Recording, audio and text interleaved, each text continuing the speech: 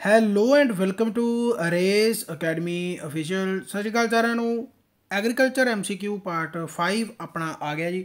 ਇਸ ਤੋਂ ਪਹਿਲਾਂ 4 ਪਾਰਟ ਹੋ ਚੁੱਕੇ, ਹੋਪਫੁਲੀ ਤੁਸੀਂ ਦੇਖ ਹੀ ਲਏ ਹੋਣਾ। ਜੇਕਰ ਨਹੀਂ ਦੇਖੇ ਤਾਂ ਤੁਸੀਂ ਦੇਖ ਲੈਣੇ ਪਹਿਲਾਂ 4 ਪਾਰਟ, ਕਿਉਂਕਿ ਬਹੁਤ ਵਧੀਆ ਐਕਸਪਲੇਨੇਸ਼ਨ ਅਤੇ ਬਹੁਤ ਵਧੀਆ ਢੰਗ ਦੇ ਨਾਲ ਉਹਦੇ ਵਿੱਚ ਤੁਹਾਨੂੰ ਕਰਵਾਇਆ ਹੋਇਆਗਾ। ਸੋ ਮੇਰੇ ਹਿਸਾਬ ਨਾਲ ਤੁਹਾਨੂੰ ਬਹੁਤ ਵਧੀਆ ਲੱਗਦਾ ਹੋਊਗਾ। ਵਧੀਆ ਲੱਗਦਾ ਤਾਂ ਲਾਈਕ ਦਾ ਬਟਨ ਜ਼ਰੂਰ ਦਬ ਦਿਆ ਕਰੋ ਅਤੇ ਬਾਕੀ ਸ਼ੇਅਰ ਜ਼ਰੂਰ ਕਰਦਿਆ ਕਰੋ ਵੱਧ ਤੋਂ ਵੱਧ। ਜਿੰਨੇ ਵੀ ਤੁਹਾਡੇ ਕੋਲ ਗਰੁੱਪ ਵਗੈਰਾ ਬਣੇ ਹੋਇਆ ਸ਼ੇਅਰ ਕਰਦਿਆ ਕਰੋਗੇ ਤਾਂ ਸਟੂਡੈਂਟ ਜ਼ਿਆਦਾ ਆਉਂਦੇ ਆ, ਸਟੂਡੈਂਟ ਜ਼ਿਆਦਾ ਆਉਂ ਤਾਂ ਕੁਐਰੀਜ਼ ਜ਼ਿਆਦਾ ਆਉਂਦੀਆਂ, ਕੁਐਰੀਜ਼ ਜ਼ਿਆਦਾ ਆਉਂਦੀਆਂ ਤਾਂ ਮੇਰਾ ਹੌਸਲਾ ਵੱਧਦਾ ਗਾ, ਹੌਸਲਾ ਵੱਧਦਾ ਤਾਂ ਫਿਰ ਅੰਗਰੇਜ਼ੀ 'ਚ ਮੋਟੀਵੇਸ਼ਨ ਵੱਧ ਜਾਂਦਾ ਗਾ, ਮੋਟੀਵੇਸ਼ਨ ਵਧਣ ਦੇ ਨਾਲ ਫਿਰ ਕੰਟੈਂਟ ਉਨਾ ਹੀ ਵਧੀਆ ਆਉਂਦਾ ਗਾ, ਅਤੇ ਕੰਟੈਂਟ ਵਧੀਆ ਆਉਂਦਾ ਤਾਂ ਫਿਰ ਤੁਸੀਂ ਰਿਸਪੌਂਸ ਵਧੀਆ ਦਿੰਦੇ ਹੋ। ਠੀਕ ਹੈ ਨਾ। ਸੋ ਰਿਸਪੌਂਸ ਦਿਆ ਕਰੋ ਕਿਉਂਕਿ ਕੰਟੈਂਟ ਸੱਚੀ ਵਧੀਆ ਹੁੰਦਾ, ਆਈ ਨੋ ਦੈਟ। ਚਲੋ ਖੈਰ, ਤਾਂ race academy official Telegram group ਤੁਸੀਂ ਜੁਆਇਨ ਕਰ ਸਕਦੇ ਹੋ। ਉਹਦਾ ਲਿੰਕ ਤੁਹਾਨੂੰ ਇਸੇ ਵੀਡੀਓ ਦੀ ਡਿਸਕ੍ਰਿਪਸ਼ਨ ਦੇ ਵਿੱਚ ਦਿੱਤਾ ਹੋਏਗਾ, ਤੁਸੀਂ ਉਹਨੂੰ ਜੁਆਇਨ ਕਰ ਸਕਦੇ ਹੋ। ਟੈਲੀਗ੍ਰਾਮ 'ਤੇ ਜਾ ਕੇ ਵੀ ਤੁਸੀਂ ਉਹਨੂੰ ਜੁਆਇਨ ਕਰ ਸਕਦੇ ਹੋ। ਰੇਸ ਅਕੈਡਮੀ ਅਫੀਸ਼ੀਅਲ ਸਰਚ ਕਰ ਲਿਓ। ਫੇਸਬੁੱਕ ਗਰੁੱਪ ਆ, ਇੰਸਟਾ ਗਰੁੱਪ ਆ, ਵੈਬਸਾਈਟ ਆ, ਬਾਕੀ ਸਾਰੇ ਲਿੰਕ ਵਗੈਰਾ ਦਿੱਤੇ ਹੋਏ, ਤੁਸੀਂ ਕਿਸੇ ਵੀ ਜਾ ਕੇ ਜੁਆਇਨ ਕਰ ਸਕਦੇ ਹੋ। ਕੋਈ ਵੀ ਕੁਐਰੀ ਵਗੈਰਾ ਜੇਕਰ ਪੁੱਛਣੀ ਹੋਵੇ ਤਾਂ ਪਹਿਲਾ ਕੁਐਸਚਨ ਤੁਹਾਡੀ ਸਕਰੀਨ ਦੇ ਉੱਤੇ ਜੀ ਇਹ ਰਿਹਾ, ਮੋਸਟ ਕਾਮਨ ਹਰਬੀਸਾਈਡਸ ਕਿਹੜੇ ਆ ਜਿਹੜੇ ਕਿ ਵੀਡ ਕੰਟਰੋਲ ਵਾਸਤੇ ਕੰਮ ਆਉਂਦੇ ਹੈਗੇ ਸ਼ੂਗਰ ਕੇਨ ਦੇ ਵਿੱਚ, ਗੰਨੇ ਦੀ ਫਸਲ ਦੇ ਵਿੱਚ। ਸੋ ਕਿਹੜੇ ਉਹ ਕਾਮਨ ਹਰਬੀਸਾਈਡਸ ਆ ਜਾਂ ਇੰਪੋਰਟੈਂਟ ਹਰਬੀਸਾਈਡਸ ਆ ਪੁੱਛੇ ਜਾਂਦੇ ਹੁੰਦੇ ਆ। ਸੋ ਸਾਈਮਾਜ਼ਾਈਨ, ਐਟਰਾਜ਼ਾਈਨ ਅਤੇ ਉਸ ਤੋਂ ਬਾਅਦ ਅਲੈਕਲਰ, ਤਾਂ ਇਹ ਤਿੰਨੇ ਹੀ ਇੰਪੋਰਟੈਂਟ ਹੈ ਬੇਸਿਕਲੀ। ਸੋ ਇਹਦਾ ਜਿਹੜਾ ਆਨਸਰ ਆ ਜਾਊਗਾ ਆਲ ਆਫ ਦੀਜ਼ ਆਨਸਰ ਆ ਜਾਊਗਾ, ਯਾਨੀ ਕਿ 4th ਆਪਸ਼ਨ ਇਹਦਾ ਰਾਈਟ ਬਣਦਾ ਗਾ। ਠੀਕ ਹੈ। ਸੋ ਯਾਦ ਰੱਖ ਲਿਓ ਭਾਈ, ਤਿੰਨੇ ਯਾਦ ਰੱਖਣੇ ਪੈਣੇ, ਹੋਰ ਇਹਦੇ ਵਿੱਚ ਕੋਈ ਜ਼ਿਆਦਾ ਦਿਮਾਗ ਲਾਉਣ ਵਾਲੀ ਗੱਲ ਹੈ ਨਹੀਂ ਗੀ। Most serious disease of sugar ਕੇਨ, ਤਾਂ ਸੀਰੀਅਸ ਡਿਜ਼ੀਜ਼ ਯਾਨੀ ਕਿ ਜਿਹੜੀ ਕਿ ਜ਼ਿਆਦਾਤਰ ਬਿਮਾਰੀ ਬੇਸਿਕਲੀ ਲੱਗਦੀ ਜਿਹਦੇ ਨਾਲ ਗੰਨੇ ਦੀ ਫਸਲ ਬਰਬਾਦ ਹੋ ਜਾਂਦੀ ਬੇਸਿਕਲੀ। ਸੋ ਕਿਹੜੀ ਉਹ ਬਿਮਾਰੀ ਆ, ਉਹ ਤੁਸੀਂ ਆਮ ਤੌਰ 'ਤੇ ਦੇਖਦੇ ਵੀ ਹੋਵੋਗੇ। ਜਿਹੜੇ ਮਤਲਬ ਗੰਨੇ ਹੁੰਦੇ ਆ ਤਾਂ ਉਹਦੇ ਵਿਚਕਾਲੇ ਜਾਂ ਤੁਸੀਂ ਦੇਖ ਸਕਦੇ ਹੋ ਉਹਦੀਆਂ ਜਿਹੜੀਆਂ ਪੱਤੀਆਂ ਹੁੰਦੀਆਂ ਉਹ ਲਾਲ ਹੋ ਜਾਂਦੀ। ਜੇਕਰ ਤੁਸੀਂ ਗੰਨੇ ਨੂੰ ਵੱਢ ਦਿਓ ਨਾ ਤਾਂ ਵਿਚਾਲਿਓਂ ਪੂਰਾ ਲਾਲ ਹੋਇਆ ਪਿਆ ਹੁੰਦਾ ਕਈ ਵਾਰੀ। ਠੀਕ ਹੈ ਨਾ। ਤਾਂ ਉਹਨੂੰ ਕਹਿੰਦੇ ਆ ਰੈੱਡ ਰੌਟ। ਠੀਕ ਹੈ ਨਾ, ਰੈੱਡ ਰੌਟ। ਇਹਨੂੰ ਗੰਨੇ ਦਾ ਕੈਂਸਰ ਵੀ ਕਿਹਾ ਜਾਂਦਾ ਕਿ ਸੋ ਪੁੱਛ ਲਿਆ ਜਾਂਦਾ cancer of sugar Kane is which disease, red rot. ਠੀਕ ਹੈ। ਸੋ ਰੈੱਡ ਰੌਟ ਹੈ ਤਾਂ ਲਾਲ ਲਾਲ ਹੋ ਜਾਂਦਾ ਬੇਸਿਕਲੀ, ਬਿਮਾਰੀ ਬਹੁਤ ਭੈੜੀ ਲੱਗਦੀ ਹੈ ਗੰਨੇ ਨੂੰ, ਇਹ ਸਾਰੀ ਫਸਲ ਬਰਬਾਦ ਕਰ ਦਿੰਦਾ ਬੇਸਿਕਲੀ। ਠੀਕ ਹੈ। ਸੋ ਰੈੱਡ ਰੌਟ ਇਹਦਾ ਆਨਸਰ ਆ ਜਾਊਗਾ। ਸੋ ਯਾਦ ਰੱਖ ਲਿਓ ਭਾਈ, ਇਹ ਫੰਗਸ ਦੇ ਕਾਰਨ ਹੁੰਦਾ ਬੇਸਿਕਲੀ, ਫੰਗਸ ਦੇ ਕਰਕੇ ਹੁੰਦਾ ਇਹ ਰੈੱਡ ਰੌਟ। ਅਤੇ ਜ਼ਿਆਦਾਤਰ ਜਦੋਂ ਲਾਲ ਹੋ ਜਾਂਦਾ ਗਾ, ਰੈੱਡ ਰੌਟ ਆ ਜਾਂਦੀ ਆ, ਤਾਂ ਉੱਥੋਂ ਇੱਕ ਸਮੈਲ ਆਉਂਦੀ ਹੈ, ਗੰਧ ਵਰਗੀ ਸਮੈਲ ਆਉਂਦੀ ਹੈ, ਮਤਲਬ ਸੌਰੀ ਅਲਕੋਹਲ ਵਰਗੀ ਸਮੈਲ ਆਉਂਦੀ ਹੈ, ਅਲਕੋਹਲ ਦੀ ਗੰਧ ਆਉਂਦੀ ਹੈ, ਸ਼ਰਾਬ ਵਰਗੀ। ਠੀਕ ਹੈ ਨਾ। ਸੋ ਉਹੋ ਜਿਹੀ ਹੁੰਦੀ ਹੈ। ਸੋ ਰੈੱਡ ਰੌਟ ਇਹਦਾ ਆਨਸਰ ਆ ਜਾਊਗਾ। ਇਸ ਤੋਂ ਬਾਅਦ ਆ ਗਿਆ ਜੀ trench method of sugar Kane planting is used ਇਨ। ਹੁਣ ਤਾਂ ਬੇਸਿਕਲੀ ਇਹ ਆਪਣੇ ਵੈਸਟਰਨ ਇੰਡੀਆ ਹੋ ਗਿਆ, ਮਤਲਬ UP ਵਗੈਰਾ ਦੇ ਵਿੱਚ ਵੀ, ਈਸਟਰਨ ਸਾਈਡ ਵੀ ਹੋ ਗਿਆ, ਸੈਂਟਰ ਸਾਈਡ ਵੀ ਹੋ ਗਿਆ, ਯਾਨੀ ਕਿ ਹੁਣ ਤਾਂ ਇਹ ਆਪਣੇ ਨਦਰਨ ਸਾਈਡ ਵੀ ਆ ਗਿਆ। ਬਟ ਜੇਕਰ ਟ੍ਰੈਂਚ ਮੈਥਡ ਯੂਜ਼ਅਲੀ ਆਪਾਂ ਦੇਖਿਆ ਜਾਵੇ ਕਿ ਸਟਾਰਟ ਬੇਸਿਕਲੀ ਕਿੱਥੋਂ ਹੋਇਆ, ਕਿਉਂਕਿ ਕੁਐਸਚਨ ਪੁਰਾਣਾ ਗਾ। ਹੁਣ ਤਾਂ ਯੂਜ਼ ਇਹਨੂੰ ਆਪਾਂ ਯਾਨੀ ਕਿ ਨਦਰਨ ਸਾਈਡ ਵੀ ਕਰਨ ਲੱਗ ਗਏ, ਬਟ ਇਹਨੂੰ ਆਪਾਂ ਯੂਜ਼ ਕਰਦੇ ਸੀ ਕੋਸਟਲ ਏਰੀਆ ਦੇ ਵਿੱਚ। ਠੀਕ ਹੈ। ਜਿੱਥੇ ਵਿੰਡਸ ਵਗੈਰਾ ਜ਼ਿਆਦਾ ਆਉਂਦੀਆਂ, ਹਵਾਵਾਂ ਜ਼ਿਆਦਾ ਵਗਦੀਆਂ, ਤਾਂ ਉੱਥੇ ਉਸ ਫਸਲ ਨੂੰ, ਕਰੋਪ ਨੂੰ ਬਚਾਉਣ ਵਾਸਤੇ ਬੇਸਿਕਲੀ ਟ੍ਰੈਂਚ ਮੈਥਡ ਖੇਤੀ ਕੀਤੀ ਜਾਂਦੀ ਸੀ। ਬਟ ਹੁਣ ਤਾਂ ਇਹ ਨਦਰਨ ਸਾਈਡ ਵੀ, ਆਪਣੀ ਸਾਈਡ ਵੀ ਯਾਨੀ ਕਿ ਆ ਗਿਆ। ਟ੍ਰੈਂਚ ਮੈਥਡ ਬੇਸਿਕਲੀ ਹੁੰਦਾ ਕੀ ਆ, ਟ੍ਰੈਂਚ ਮੈਥਡ ਹੁੰਦਾ ਗਾ ਨਾਲੀਆਂ ਬਣਾਈਆਂ ਜਾਂਦੀਆਂ ਬੇਸਿਕਲੀ, ਇਸ ਤਰੀਕੇ ਦੇ ਨਾਲ ਨਾਲੀਆਂ ਬਣਾਈਆਂ ਜਾਂਦੀਆਂ, ਉਹਨਾਂ ਵਿੱਚ ਗੰਨਾ ਉਗਾਇਆ ਜਾਂਦਾ ਗਾ। ਠੀਕ ਹੈ। ਨਾਲੀ ਮਤਲਬ ਉਹਨੂੰ ਖੋਦ ਕੇ, ਤਾਂ ਇਹਦੀ ਕਈ ਵਾਰੀ ਪੁੱਛ ਲਿਆ ਜਾਂਦਾ, ਵੈਸੇ ਪਤਾ ਨਹੀਂ ਪੁੱਛਿਆ ਜਾਊ ਕਿ ਨਾ ਪੁੱਛਿਆ ਜਾਊ। ਇਹ ਨਾਲੀ ਦੀ ਚੜਾਈ ਅਤੇ ਗਹਿਰਾਈ ਪੁੱਛੀ ਜਾ ਸਕਦੀ ਹੈ। 3 ਸੈਂਟੀਮੀਟਰ ਇੰਟੂ 3 ਸੈਂਟੀਮੀਟਰ ਹੁੰਦੀ ਹੈ। ਠੀਕ ਹੈ। 30 ਸੈਂਟੀਮੀਟਰ ਯਾਨੀ ਕਿ ਗਹਿਰਾਈ ਅਤੇ 30 ਸੈਂਟੀਮੀਟਰ ਚੜਾਈ, ਉਹਨਾਂ ਦੇ ਵਿੱਚ ਬੇਸਿਕਲੀ ਗੰਨੇ ਉਗਾਏ ਜਾਂਦੇ ਆ। ਸੋ ਇਹ ਹੁੰਦਾ ਗਾ ਟ੍ਰੈਂਚ ਮੈਥਡ। ਬਾਕੀ ਤੁਸੀਂ ਇਹ ਗੂਗਲ 'ਤੇ ਸਰਚ ਕਰਕੇ ਦੇਖ ਸਕਦੇ ਹੋ, ਇਹਦੀ ਫੋਟੋਆਂ ਤੁਹਾਨੂੰ ਪਤਾ ਲੱਗ ਜੂਗਾ ਵੈਸੇ ਹੀ। ਠੀਕ ਹੈ। ਨਾਲੀਆਂ ਬਣਾਈਆਂ ਜਾਂਦੀਆਂ, ਉਹਨਾਂ ਦੇ ਵਿੱਚ ਗੰਨਾ ਉਗਾਇਆ ਜਾਂਦਾ। ਤਾਂ ਇਹਦਾ ਵੈਸੇ ਹੀ ਕੋਸਟਲ ਏਰੀਆ ਆਨਸਰ ਆ ਜਾਊਗਾ, ਕੋਸਟਲ ਏਰੀਆ ਦੇ ਵਿੱਚ ਜ਼ਿਆਦਾਤਰ ਟ੍ਰੈਂਚ ਮੈਥਡ ਆ ਜਿਹੜਾ ਯੂਜ਼ ਕੀਤਾ ਜਾਂਦਾ, ਬਟ ਹੁਣ ਆਪਣੇ ਵੀ ਯੂਜ਼ ਕਰਨ ਲੱਗ ਗਏ। ਠੀਕ ਹੈ। ਚਲੋ ਖੈਰ, ਇਸ ਤੋਂ ਬਾਅਦ ਆ ਗਿਆ ਭਾਈ with too much increasing in nitrogen. ਤਾਂ ਨਾਈਟ੍ਰੋਜਨ ਜਦੋਂ ਇਨਕਰੀਜ਼ ਹੁੰਦੀ ਹੈ ਬੇਸਿਕਲੀ ਸ਼ੂਗਰ ਕੰਟੈਂਟ ਇਨ ਜੂਸਿਸ, ਤਾਂ ਸ਼ੂਗਰ ਕੰਟੈਂਟ ਆ ਜਿਹੜਾ ਉਹ ਕੀ ਹੁੰਦਾ ਹੈਗਾ। ਠੀਕ ਹੈ। ਜਦੋਂ ਨਾਈਟ੍ਰੋਜਨ ਇਨਕਰੀਜ਼ ਹੋ ਜਾਂਦੀ ਹੈ ਤਾਂ ਜਿਹੜਾ ਸ਼ੂਗਰ ਕੰਟੈਂਟ ਹੈ ਉਹ ਡਿਕਰੀਜ਼ ਹੋਊਗਾ। ਠੀਕ ਹੈ। ਸੋ ਇਹਦਾ ਜਿਹੜਾ ਆਨਸਰ ਆ ਜਾਊਗਾ ਜੀ ਪਹਿਲਾ ਆਨਸਰ ਬਣਦਾ ਹੈਗਾ ਰਾਈਟ, ਯਾਦ ਰੱਖ ਲਿਓ। ਠੀਕ ਹੈ। ਇਸ ਤੋਂ ਬਾਅਦ ਆ ਗਿਆ ਵਿਚ one of the following crop rotation is best for maintaining soil fertility. ਤਾਂ ਯਾਨੀ ਕਿ ਉਪਜਾਊ ਸ਼ਕਤੀ ਨੂੰ ਬਣਾਈ ਰੱਖਣ ਵਾਸਤੇ ਜਿਹੜੀ ਕਰੋਪ ਰੋਟੇਸ਼ਨ ਆਪਾਂ ਕਰਦੇ ਹੁੰਦੇ ਹਾਂ, ਉਹਦੇ ਵਿੱਚੋਂ ਇਹਨਾਂ ਦੇ ਵਿੱਚੋਂ ਬੈਸਟ ਜਿਹੜੀ ਕਰੋਪ ਰੋਟੇਸ਼ਨ ਕਿਹੜੀ ਹੋਊਗੀ। ਸੋ ਭਾਈ ਇਹਦੇ ਵਿੱਚੋਂ ਜਿਹੜਾ ਆਨਸਰ ਆ ਜਾਊਗਾ ਜੀ ਉਹ ਆ ਜਾਊਗਾ ਸੋਇਆਬੀਨ, ਵੀਟ ਅਤੇ ਗ੍ਰੀਨ ਗ੍ਰਾਮ। ਠੀਕ ਹੈ। ਚੌਥਾ सोयाबीन वीट ग्रीन ग्राम। कई बार ਇਹੋ ਜਿਹੇ ਕੁਐਸਚਨ ਡਾਇਰੈਕਟ ਮਿਲ ਜਾਂਦੇ ਆ, ਸੋ ਇਹਨਾਂ ਨੂੰ ਤੁਸੀਂ ਯਾਦ ਹੀ ਰੱਖ ਸਕਦੇ ਹੋ। ਬਾਕੀ ਜਦੋਂ ਆਪਾਂ ਕ੍ਰੌਪ ਰੋਟੇਸ਼ਨ ਦੀ ਥਿਊਰੀ ਦੇ ਵਿੱਚ ਪੂਰੀ ਡਿਟੇਲ ਪੜਾਂਗੇ ਉਦੋਂ ਫਿਰ ਦੱਸੂਗਾ ਵੀ ਕਿਹੜੀਆਂ ਫਸਲਾਂ ਕਿਵੇਂ ਆਪਾਂ ਕ੍ਰੌਪ ਰੋਟੇਸ਼ਨ ਕਰ ਸਕਦੇ। ਇਹਨਾਂ ਦਾ ਵੀ ਮੈਥਡ ਹੁੰਦਾ, ਬੇਸਿਕਲੀ ਟੈਕਨੀਕਲ ਮੈਥਡ ਹੁੰਦਾ ਥੋੜ੍ਹਾ ਜਿਹਾ, ਵੀ ਕਿਵੇਂ ਆਪਾਂ ਕਿਹੜੀ ਫਸਲ ਤੋਂ ਬਾਅਦ ਕਿਹੜੀ ਫਸਲ ਉਗਾ ਸਕਦੇ, ਉਹਨਾਂ ਦੇ ਮੈਥਡ ਹੁੰਦੇ ਆ। ਉਹ ਉਵੇਂ ਆਪਾਂ ਫਸਲਾਂ ਯਾਦ ਰੱਖ ਸਕਦੇ ਹੋ, ਫਿਰ ਉਵੇਂ ਪੜ੍ਹਨਾ ਪਊਗਾ, ਆਪਾਂ ਥਿਊਰੀ ਵਿੱਚ ਪੜ੍ਹਾਂਗੇ। ਫਿਲਹਾਲ ਤੁਸੀਂ ਐਵੇਂ ਯਾਦ ਰੱਖ ਸਕਦੇ ਹੋ। ਇਸ ਤੋਂ ਬਾਅਦ ਆ ਗਿਆ ਦ capacity of A soil to resist ਐਪਰੀਸ਼ੀਏਬਲ change in pH value is called. ਤਾਂ ਬੇਸਿਕਲੀ ਸੋਇਲ ਦੀ ਜਿਹੜੀ ਆਪਾਂ ਪੀਐਚ ਵੈਲਿਊ ਜਿਹੜੀ ਚੇਂਜ ਕਰਦੇ ਰਹਿੰਦੇ ਆ, ਪੀਐਚ ਵੈਲਿਊ ਯਾਨੀ ਕਿ ਚੇਂਜ ਹੁੰਦੀ ਰਹਿੰਦੀ ਹੈ ਜਿਹੜੀ, ਤਾਂ ਉਸ ਕਪੈਸਿਟੀ ਨੂੰ ਤੁਸੀਂ ਕਹਿ ਵੀ ਜਿਹੜੀ ਉਸ ਸੋਇਲ ਦੀ ਯਾਨੀ ਕਿ ਕਪੈਸਿਟੀ ਹੁੰਦੀ ਹੈਗੀ ਜਿਹੜੀ ਉਹ ਰਜਿਸਟ ਕਰਦੀ ਹੈ ਪੀਐਚ ਵੈਲਿਊ ਜਦੋਂ ਚੇਂਜ ਹੁੰਦੀ ਰਹਿੰਦੀ ਹੈਗੀ, ਤਾਂ ਉਹਨੂੰ ਆਪਾਂ ਕੀ ਕਹਿੰਦੇ ਆ, ਕਿਹੜੀ ਕਪੈਸਿਟੀ ਕਹਿੰਦੇ ਆ ਉਹਨੂੰ? Basically CEC buffering capacity, percentage based saturation ਜਾਂ ਅਨਾਇਨ ਐਕਸਚੇਂਜ ਕਪੈਸਿਟੀ। ਤਾਂ ਉਹਨੂੰ ਆਪਾਂ ਕਹਾਂਗੇ ਬਫਰਿੰਗ ਕਪੈਸਿਟੀ। ਵੈਸੇ ਵੀ ਬਫਰਿੰਗ ਕਪੈਸਿਟੀ ਤੁਹਾਨੂੰ ਨਾਮ ਤੋਂ ਹੀ ਪਤਾ ਲੱਗ ਰਿਹਾ ਹੋਊਗਾ ਕਿ ਜਿਹੜੀ ਆਪਾਂ ਕਪੈਸਿਟੀ ਆਫ ਸੋਇਲ ਜਿਹੜੀ ਰਜਿਸਟ ਕਰਦੀ ਹੈ ਯਾਨੀ ਕਿ ਪੀਐਚ ਵੈਲਿਊ ਜਦੋਂ ਚੇਂਜ ਹੁੰਦੀ ਹੈਗੀ, ਠੀਕ ਹੈ। ਸੋ ਬਫਰਿੰਗ ਕਪੈਸਿਟੀ ਦਾ ਆਨਸਰ ਆ ਜਾਊਗਾ। ਕਈ ਵਾਰੀ CEC ਤੁਹਾਨੂੰ ਆਪਸ਼ਨ ਦੇ ਵਿੱਚ ਮਿਲੂਗਾ ਜਾਂ AEC, ਜਾਂ ਪੁੱਛ ਲਿਆ ਜਾਂਦਾ ਵੀ AEC ਦੀ ਫੁੱਲ ਫਾਰਮ ਕੀ ਆ, CEC ਦੀ ਫੁੱਲ ਫਾਰਮ ਕੀ ਆ। ਤਾਂ AEC ਕੀ ਹੁੰਦਾ ਗਾ? ਅਨਾਇਨ ਐਕਸਚੇਂਜ ਕਪੈਸਿਟੀ, ਠੀਕ ਹੈ ਨਾ। ਅਤੇ ਜਿਹੜਾ ਤੁਹਾਡਾ CEC ਹੁੰਦਾ ਗਾ ਇਹ ਕਟਾਇਨ ਐਕਸਚੇਂਜ ਕਪੈਸਿਟੀ ਹੁੰਦੀ ਹੈ, ਠੀਕ ਹੈ। ਅਨਾਇਨ ਅਤੇ ਕਟਾਇਨ ਆਪਾਂ ਪੜ੍ਹਦੇ ਹੁੰਦੇ ਨਾ, ਤਾਂ ਕਟਾਇਨ ਐਕਸਚੇਂਜ ਕਪੈਸਿਟੀ ਅਤੇ ਅਨਾਇਨ ਐਕਸਚੇਂਜ ਕਪੈਸਿਟੀ, ਠੀਕ ਹੈ। ਸੋ ਇਹਨਾਂ ਦੀ ਫੁੱਲ ਫਾਰਮ ਤੁਸੀਂ ਜ਼ਰੂਰ ਯਾਦ ਰੱਖਣੀ ਹੈ। ਇਸ ਤੋਂ ਬਾਅਦ ਆ ਗਿਆ mechanical analysis of soil makes use of Stokes law, Ohm's law, Schofield's law and none of these। ਤਾਂ ਇਹਦਾ ਜਿਹੜਾ ਆਨਸਰ ਆ ਜਾਊਗਾ ਜੀ ਉਹ ਆ ਜਾਊਗਾ Stokes law। Basically Stokes law ਕੀ ਆ ਕਿ when the size of soil particles is decreased, ਜਦੋਂ ਜਿਹੜੇ ਸੋਇਲ ਪਾਰਟੀਕਲਸ ਆ ਉਹਨਾਂ ਦਾ ਜਿਹੜਾ ਸਾਈਜ਼ ਆ ਜਦੋਂ ਉਹ ਘਟ ਜਾਂਦਾ ਗਾ, ਤਾਂ ਉਹਨਾਂ ਦੀ ਜਿਹੜੀ ਸੈਟਲਿੰਗ ਟਾਈਮ ਹੁੰਦੀ ਆ ਯਾਨੀ ਕਿ ਦੇਅਰ ਸੈਟਲਿੰਗ ਟਾਈਮ ਵਿਲ ਬੀ ਇਨਕਰੀਜ਼ਡ, ਠੀਕ ਆ। ਤਾਂ ਸੈਟਲਿੰਗ ਟਾਈਮ ਆ ਜਿਹੜਾ ਉਨਾ ਹੀ ਉਹਦਾ ਇਨਕਰੀਜ਼ ਹੋ ਜਾਊਗਾ।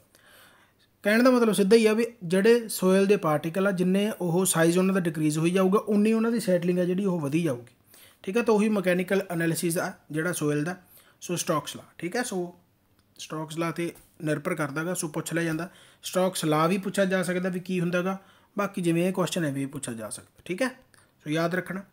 ਇਸ ਤੋਂ ਬਾਅਦ ਆ ਗਿਆ ਹਿਊਮਿਕ acid is a fraction of humus which is.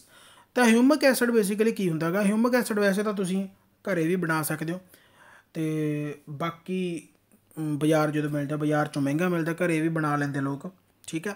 ਠੀਕ ਉਸੇ ਤਰ੍ਹਾਂ ਜਿਵੇਂ ਦਾਰੂ ਬਾਹਰੋਂ ਮਿਲਦੀ ਹੈ ਅਤੇ ਦਾਰੂ ਘਰੇ ਵੀ ਕੱਢ ਲੈਂਦੇ ਆ, ਠੀਕ ਆ। ਠੀਕ ਉਸੇ ਤਰ੍ਹਾਂ ਹੀ ਆ। ਬਟ ਹਿਊਮਿਕ ਐਸਿਡ ਆ ਜਿਹੜਾ ਇਹ ਮਤਲਬ ਤੁਸੀਂ ਕਹਿ ਸਕਦੇ ਹੋ ਫਰਟੀਲਿਟੀ ਨੂੰ ਵਧਾਉਣ ਵਾਸਤੇ, ਜਾਂ ਜਿਹੜੀਆਂ ਵਾਈਟ ਰੂਟਸ ਜਿਹੜੇ ਹੁੰਦੇ ਹੈਗੇ ਹੈ ਨਾ, ਉਹਨਾਂ ਨੂੰ ਵਧਾਉਣ ਵਾਸਤੇ ਕਾਫੀ ਯਾਨੀ ਕਿ ਤੁਸੀਂ ਕਹਿ ਸਕਦੇ ਹੋ ਵੀ ਉਹਦੇ ਵਿੱਚ ਇਨਕਰੀਮੈਂਟ ਆ ਜਾਂਦਾ ਗਾ, ਠੀਕ ਆ। ਜੜ੍ਹਾਂ ਜਿਹੜੀਆਂ ਉਹ ਵਧਣਾ ਫੁੱਲਣਾ ਉਹਨਾਂ ਦਾ ਬਹੁਤ ਜ਼ਿਆਦਾ ਇਨਕਰੀਜ਼ ਹੋ ਜਾਂਦਾ ਜੇਕਰ ਆਪਾਂ ਹਿਊਮਿਕ ਐਸਿਡ ਦੀ ਵਰਤੋਂ ਕਰਦੇ ਹਾਂ।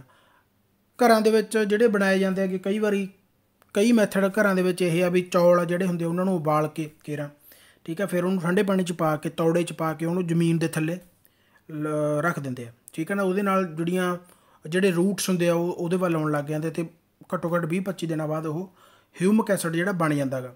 ਜਾਂ ਫਿਰ ਜਿਹੜਾ ਪਾਥੀਆਂ ਹੁੰਦੀਆਂ, ਪਾਥੀਆਂ ਨੂੰ ਪਾਣੀ ਦੇ ਵਿੱਚ ਪਾ ਕੇ, ਪਾਥੀਆਂ ਵੀ ਘੱਟੋ ਘੱਟ ਯਾਨੀ ਕਿ 3-4 ਮਹੀਨੇ ਜਾਂ 5-6 ਮਹੀਨੇ ਪੁਰਾਣੀਆਂ ਹੋਣੀਆਂ ਚਾਹੀਦੀਆਂ, ਤਾਂ ਪਾਥੀਆਂ ਨੂੰ ਪਾਣੀ 'ਚ ਪਾ ਕੇ ਤਾਂ ਉਸ ਤੋਂ ਹਿਊਮਿਕ ਐਸਿਡ ਤਿਆਰ ਕੀਤਾ ਜਾਂਦਾ ਗਾ ਬੇਸਿਕਲੀ। ਸੋ ਇੱਥੇ ਪੁੱਛਿਆ ਗਾ ਵੀ ਹਿਊਮਿਕ ਐਸਿਡ ਜਿਹੜਾ ਉਹ ਸੋਲੂਬਲ, ਇਨਸੋਲੂਬਲ ਕਾਹਦੇ ਵਿੱਚ ਕਿਵੇਂ ਕੀ ਹੁੰਦਾ ਗਾ, ਜਿਹੜੇ ਆਪਸ਼ਨ ਦਿੱਤੇ ਹੋਏ ਆ। ਤਾਂ ਹਿਊਮਿਕ ਐਸਿਡ ਬੇਸਿਕਲੀ ਸੋਲੂਬਲ ਹੁੰਦਾ ਗਾ ਅਲਕਲੀ ਦੇ ਵਿੱਚ ਅਤੇ ਇਨਸੋਲੂਬਲ ਹੁੰਦਾ ਐਸਿਡ ਦੇ ਵਿੱਚ, ਠੀਕ ਹੈ। ਸੋ ਇਹਦਾ ਜਿਹੜਾ ਆਨਸਰ ਆ ਜਾਊਗਾ soluble in alkali and ਇਨਸੋਲੂਬਲ in acid. ਸੋ ਇਹਦਾ ਜਿਹੜਾ ਆਨਸਰ ਆ ਜਾਊਗਾ ਜੀ ਉਹ ਆ ਜਾਊਗਾ ਸੈਕੰਡ, ਠੀਕ ਹੈ। ਸੋ ਇਹ ਯਾਦ ਰੱਖਿਓ ਕਿ ਜਿਹੜਾ ਹਿਊਮਿਕ ਐਸਿਡ ਹੈ ਕਈ ਵਾਰੀ ਇਹ ਵੀ ਆ ਜਾਂਦਾ ਕਿ ਵਿਚ acid helps to plant roots receive water and nutrients, ਕਿਉਂਕਿ ਉਹਨਾਂ ਨਾਲ ਉਹਨਾਂ ਨੂੰ ਜਿਹੜਾ ਵਾਟਰ ਆ ਜਾਂ ਨਿਊਟਰੀਐਂਟਸ ਆ ਉਹ ਬਹੁਤ ਵਧੀਆ ਢੰਗ ਦੇ ਨਾਲ ਮਿਲਦੇ ਆ।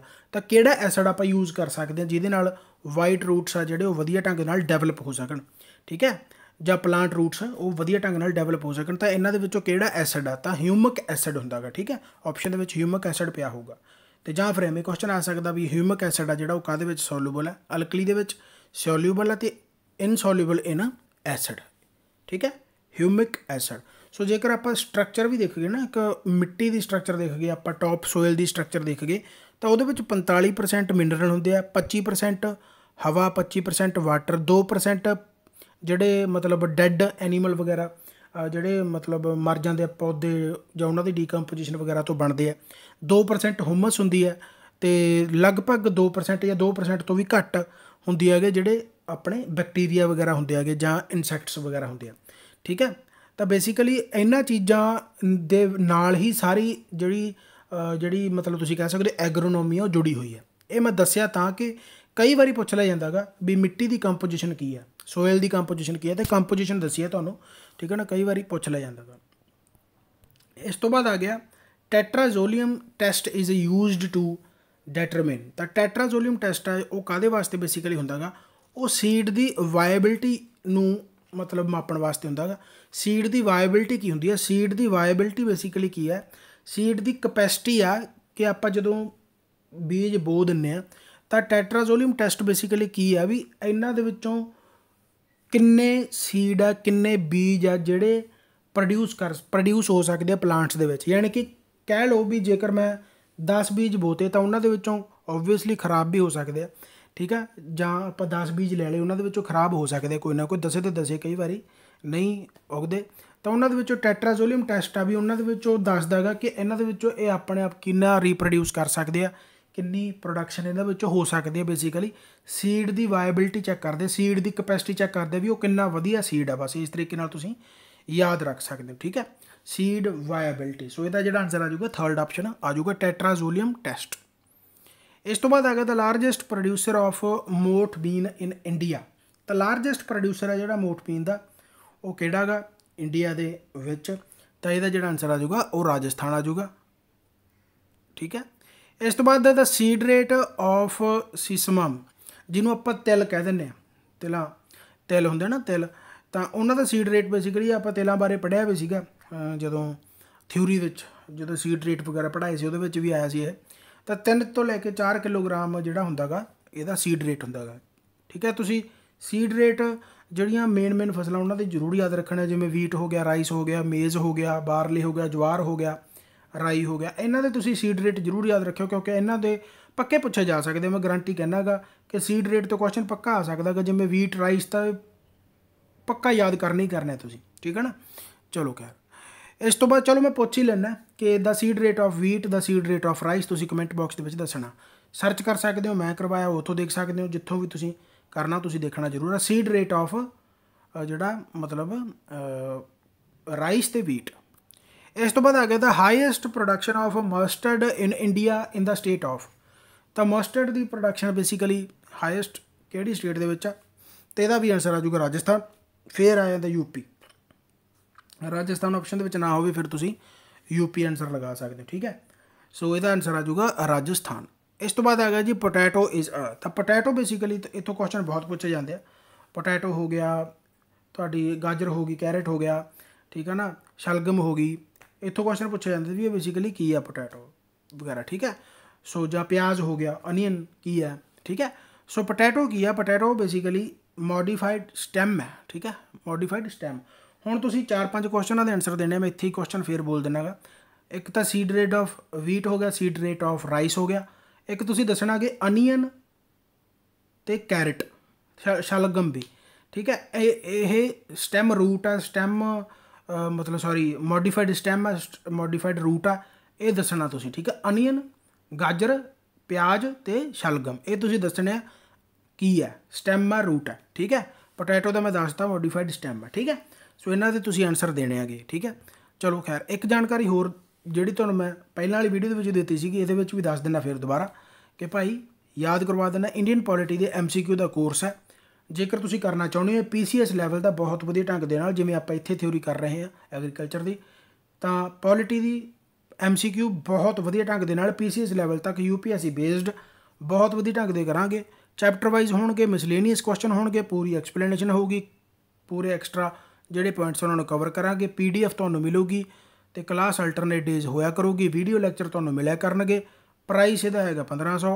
ਜੇਕਰ ਥਿਊਰੀ ਕਰਨਾ ਚਾਹੁੰਦੇ ਤਾਂ ਉਹਦਾ ਵੀ ਮੈਂ ਪ੍ਰਾਈਸ ਦੱਸਿਆ ਸੀ ਪਿਛਲੀ ਵੀਡੀਓ ਦੇ ਵਿੱਚ ਕਿ ਥਿਊਰੀ ਵੀ ਆਪਾਂ ਪੂਰੀ ਡਿਟੇਲ ਦੇ ਵਿੱਚ ਮਾਸ਼ਾਅੱਲਾ ਬਹੁਤ ਵਧੀਆ ਢੰਗ ਦੇ ਨਾਲ ਨੋਟਸ ਤਿਆਰ ਕਰਾਂਗੇ ਬਹੁਤ ਵਧੀਆ ਢੰਗ ਦੇ ਨਾਲ ਪੜ੍ਹਾਊਂਗਾ। ਪੋਲਿਟੀ ਹੋਰ ਕਿਤੋਂ ਪੜ੍ਹਨ ਦੀ ਲੋੜ ਨਹੀਂ ਪੈਣੀ ਬਹੁਤ ਵਧੀਆ ਢੰਗ ਦੇ ਨਾਲ ਆਪਣੀ ਲੈਂਗੁਏਜ ਦੇ ਵਿੱਚ 3000 ਉਹਦਾ ਰੱਖਿਆ ਸੀ ਮੈਂ।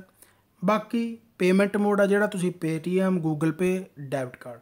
जेकर तुसीं इहदे विच थोड़ा बहुत भी इंटरस्टड हो तो तुसीं मैनूं मैसेज करके पुछ सकदे हो, बाकी गल्लां तो फिर इनबॉक्स दे विच भी हो जाणगीਆਂ, ठीक है। तो तुसीं जानकारी जेकर लैनी चाहुंदे हो तो इहदे बारे कंटैक्ट कर सकदे हो। WhatsApp जरूर करियो 8986906566 जीमेल आ जिहड़ा उत्थे तुसीं मैसेज कर सकदे हो। टैलीग्राम हो गया, उत्थे एडमिन ते जाके सीक्रेट चैट कर सकदे हो। फेसबुक हो गया, उत्थे मैसेज कर दो। वैबसाइट ते भी चैट बॉक्स बनया होया, उत्थे भी तुसीं कर सकदे हो, ठीक है। सो ये कंटैक्ट डिटेल्स आ। तो मेरे हिसाब नाल तुहानूं ये लैक्चर बहुत वधिया लग्गिया होगा। क्वेश्चन जिहड़े मैं पुछे उन्हां दे आंसर तुसीं जरूर देने आ। सो आपां होर नवीं वीडियोज़ नाल मिलदे रहांगे। पंजाब PCS चैनल दा जरूर सबसक्राइब कर लेना चैनल, ते आपां नवीं वीडियोज़ नाल इसे तरीके दे नाल मिलदे रहांगे बहुत वधिया ढंग दे नाल। बाबा मेहर करे।